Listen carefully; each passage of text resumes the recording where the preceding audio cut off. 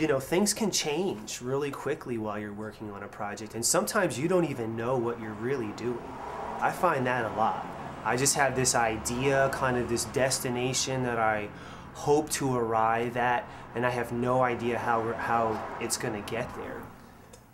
You know, there's a certain amount of discovery that can happen, and there's an exploration that you're kind of conducting by making the work. That's really important to the development of the piece, conceptually and technically. Sometimes you can experience a dramatic shift in the piece, and you would be denied that opportunity if you weren't there as a hands-on participant in the project.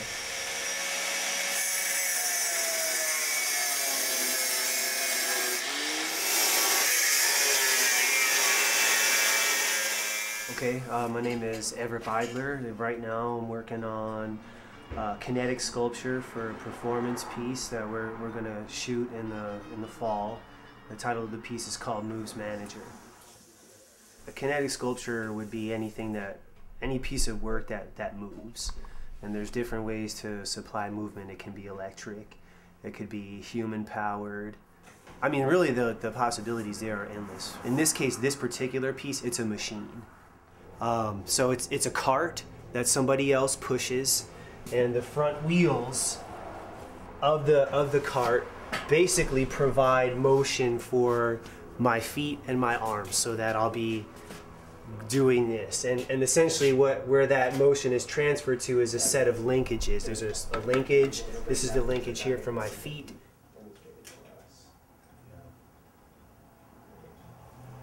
I think that with this project, the discovery will be more on technical issues, like how to suspend myself from this thing without getting hurt, without having it pull on my clothes, and making it so I can get on and off very quickly. That's going to be a big problem for me to solve.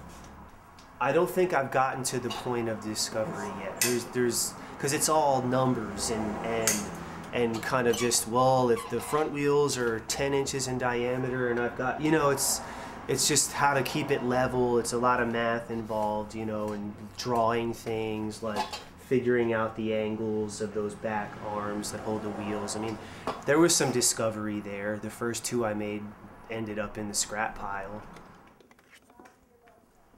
You know, metal that's my forte, and welding, I know welding better than anything else that I do. So there's a trade-off, you know, where if everything you're doing is kind of executed as you envisioned it initially, there's a lot of security in that. It's reliable, and you're always working in materials you're familiar with. It's just something you can count on. But I found that it wouldn't hold my interest. So I just started to experiment with different materials, and I guess maybe have a little bit more trust that I was going to get somewhere that was meaningful. It can be kind of scary at times, to be honest with you, because it makes me feel like I have no idea what I'm doing. I just know that I'm working on this piece right now, but I don't really know where it fits in the continuum, or if it even does. Sometimes they end up in the scrap pile. They do. I do work part-time as a teacher, but I spend more time doing this. So this is I look at this is my job. So it's a passion, but it's also work for me too. So I just really do feel like I need to work as hard as I can, every chance that I get.